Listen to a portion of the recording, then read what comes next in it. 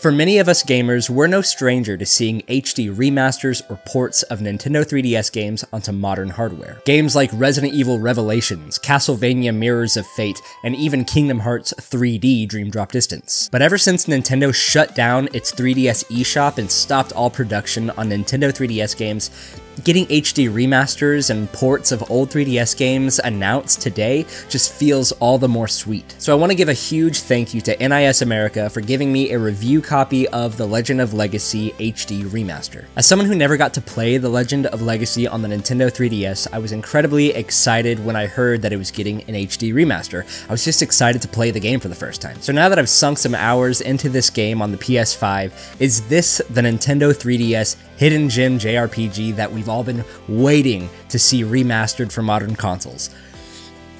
Let's talk about it.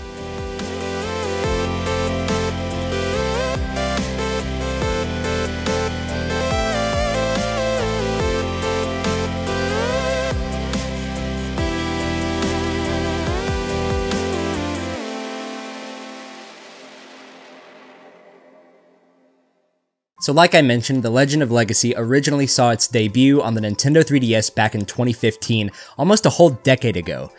Is that not insane? 2015 was almost a decade ago. The game was actually developed with kind of an all-star cast. The game designer was Kyoji Koizumi, who's most notably had a hand in designing the Saga games. And one of the artists for the game, Tomomi Kobayashi, is pretty well known for his work on the Saga games as well. The game's story was written by Masato Kato, who, if you don't know who that is, he is actually an uncredited director of Chrono Trigger who wrote a lot of that script, as well as its sequel, Radical Dreamers, Xenogears, Chrono Cross, Final Fantasy XI, and even parts of Final Fantasy VII. And the musical composer for the game is Masashi Hamauzu, who is one of my favorite game composers of all time, doing the music for both Final Fantasy X, Final Fantasy XIII, and tons of other wonderful soundtracks. After they finished The Legend of Legacy, many of the development team went on to make The Alliance Alive, another Nintendo 3DS JRPG that later also got HD remastered. Many of the staff have even credited their work on The Legend of Legacy as kind of a rough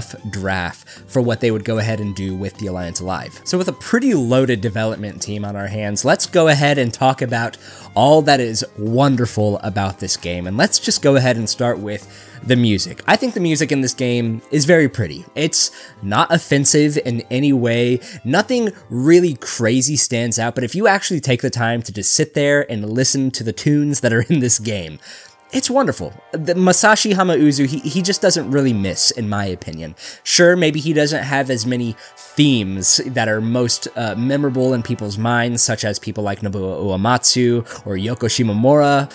You know, a lot of his stuff is very atmospheric. It kind of just embraces the ambiance of whatever the mood is supposed to make you feel. You know, I'm using a lot of very vague language with trying to describe his music, but his music is kind of vague in a very positive sense. I don't know if I'm actually making that point clear, if that's something that you can really follow, but go ahead and check out this game if you like some really good music, because that is kind of honestly the only really good stuff going for this game. I don't mean to just be fully negative for the rest of the review here, but I don't really have a choice. When doing these kinds of reviews, I typically talk about the good, the mixed, and the bad, and if I'm being fully honest, there's really nothing here that I thought was mixed, per se.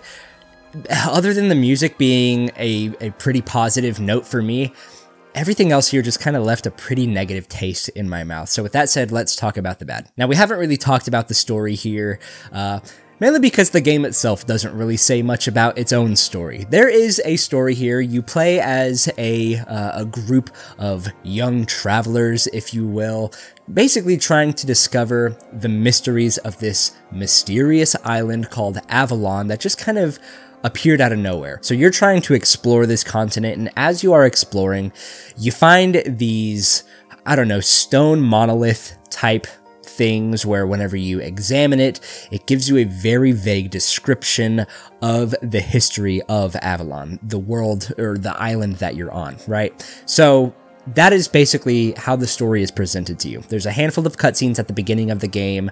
Depending on what character you decide to choose and how you're going to go about this journey, you're going to get some varying story beats here and there, just depending on who you choose. But for the most part, you're all discovering kind of the same thing about the island. The lighting in here keeps changing because I'm using natural lighting and the clouds keep shifting, so I have to keep shifting the blinds. Like I mentioned, you can choose who your starting character is in the game, but while you're playing, you do come across some of the other playable characters and you can recruit them into your party, and to recruit them into your party is a very underwhelming thing in action. You just kind of see them out on the field and you might share 1 or 2 sentences with them and then they join your party. A lot of the criticisms of Octopath Traveler in regards to its characters and how they communicate with each other and their story interconnectivity, a lot of it kind of felt like, oh, I don't think that they've done a great job in making you feel like these characters know each other.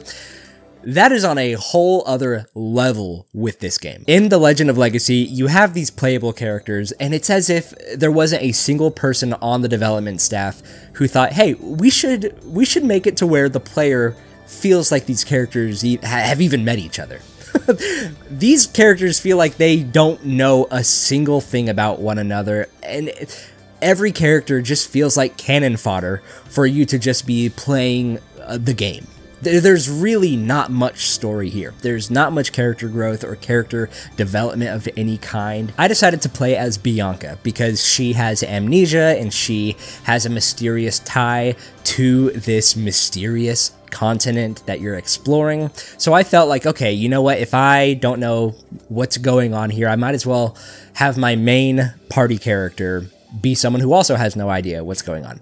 Makes sense, right? By the end of this game, I still had no idea really what this game was about. Yes, there are other characters that you can play as to maybe get just a little bit more info about the world, but the way that you receive info by going and touching these monoliths or whatever, and they give you cryptic hints about the history of the world, none of it was interesting to me personally. All of it was very, very vague, and as someone who puts story as a very high priority in my video games, I don't like that I had no idea what was going on the entire time from start to finish. Anytime that I felt like I was starting to understand where the story was going, none of it was gripping to me in any regard, if I'm being fully honest with you. But hey, this is a Nintendo 3DS game ported onto modern hardware. The story isn't the most important thing, right? The main meat and potatoes would be the gameplay. It's pick up and go gameplay. It should be really fun to play. How's the gameplay?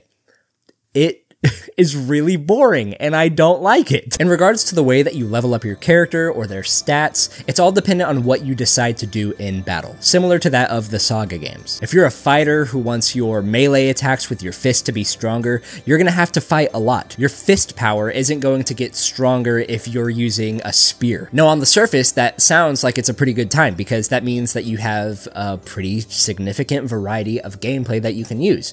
You have people with classes who are more suitable for that character, but you can make them do other things if you don't want them to do what that class is doing, right? I mean, there's a significant amount of customization to its gameplay to an extent. However, I just felt like every character was the same. No matter what sort of weapon or attack type you decided to let loose with that character, they all just kind of felt the exact same to me. The game just kind of does this weird thing where it presents this idea of high customization in your party, while also limiting you to the same abilities that you're going to be using from start to finish.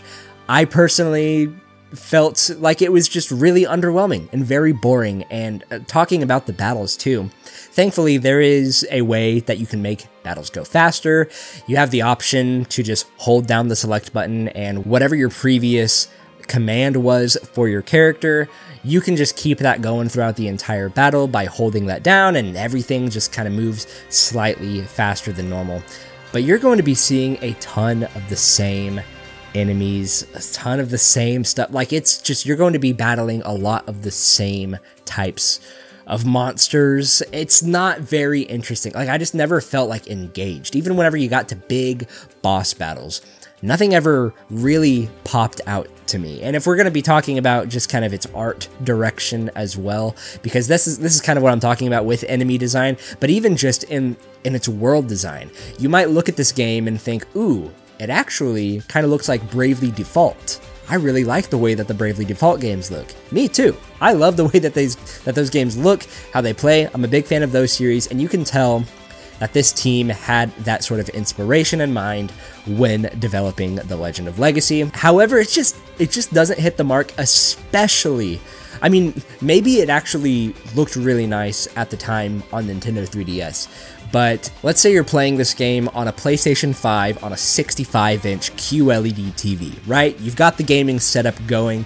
This game looks really, really bad. This whole HD remaster of the game pretty much only serves to upscale the character resolution and give more detail to the characters, as well as move the UI around so that it makes more sense on one single screen instead of two screens like on the Nintendo 3DS. Other than that though, the presentation here is really bad. I really enjoy the pop-up book style that the Bravely Default games introduced to the genre, but the way that this HD remaster looks blown up on a larger screen, if that's how you're playing it, it looks really bad. They didn't touch up any of it. Everything is muddy, everything is very blurred, all the edges are very jagged, and sure, they're hand-drawn. If you're looking at it on a very small screen, it might actually look really good. But if you're playing this on, like I said, console, like the PlayStation or something, it's not going to look great on your TV. Let's talk about exploration, since we're also kind of talking about its style and its presentation, right? Because the way that you explore this game has a very unique style that they opted for, where whenever you're walking through a field, all of the foliage and enemies and rocks and objects to interact with, all of them pop up as you get closer to them, and as you're walking away from things, those things start to disappear. So it's kind of like you're walking through a pop-up book that is popping up as you're walking through it. It's interesting in concept, but boy, do I hate it. I'm basically left with just staring at the minimap in the top corner of the screen, because as I'm just walking by things and then they disappear after I walk by them, I have a very poor grasp of where I actually am in the map. So I'm just stuck to have to look at that thing the entire time instead of looking at my actual character as I'm walking around. And speaking of just things to do as you're walking around, there are encounters, there are enemy battles that you can get into while you're walking around. They're not random per se, but with this type of pop-up system in the map, there were tons of times that I got into a random battle because instead of the enemy popping up far away from me where I could see it and then try to, walk away from it, there were many enemies that popped up right beneath my feet.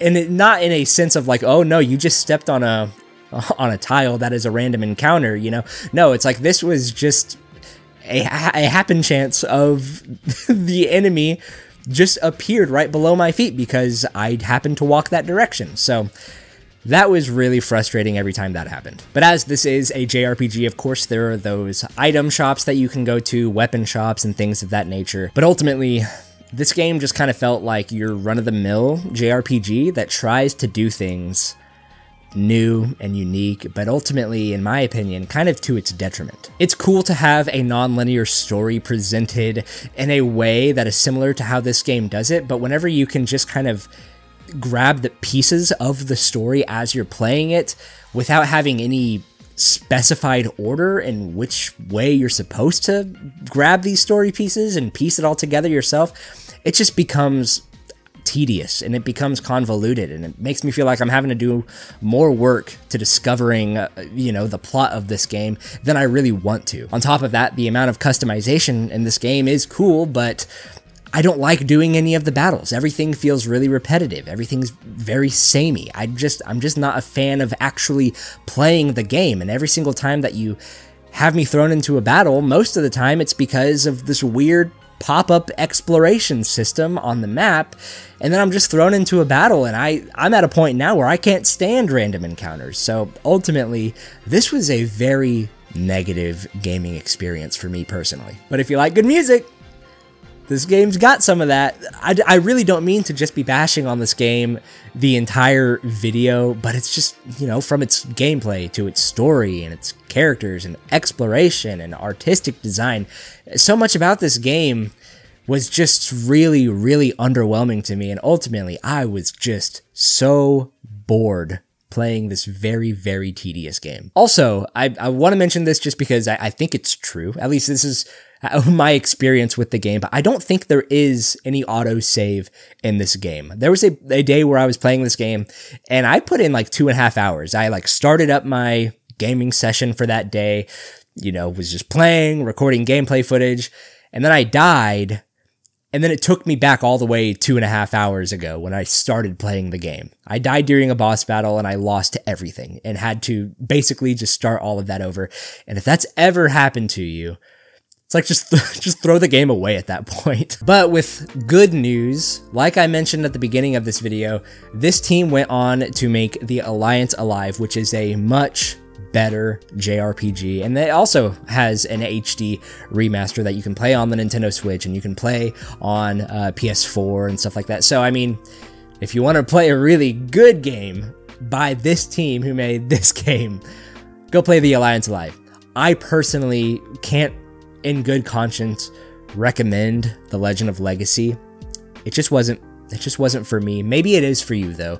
Maybe this was a game that you were really looking forward to because you played it back on the Nintendo 3DS, or maybe you were like me and you were like, ooh, I've never played that game before and it's getting an HD remaster. I might hop in. Let me know down in the comments below what you have decided to do. Are you going to pick up this game? Did you play it back on the 3DS? Are you playing it for the first time? Let me know. I'm really curious just to see what all of you have to say about The Legend of Legacy HD Remaster. But while you're also down there, go ahead and hit the like button, hit the subscribe button, and hit the notification bell as well so that you're notified whenever new videos like this go live. Anyways, thank you guys for listening to this review. I'm sorry it was so overly negative, but I'm honest with you guys. I try to be as transparent and as upfront with you guys as possible when talking about these games. And as much as I love to get games from publishers who see my content and they want to see my opinions of the games, it's kind of scary for me sometimes because I'm like, ooh, what if I don't like it? What if it's like, you know, The Legend of Legacy and I really had a bad time? Are you gonna not send me games anymore? I don't want that to happen. So I just want to be honest with you guys. So thank you so much again for listening to this review. Yeah, that's it. Bye-bye.